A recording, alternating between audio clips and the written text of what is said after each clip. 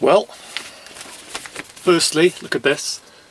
This is the local paper, Denbighshire Free Press. You can see that there. Many of you will recognise that building. Millionaire's hospital plan.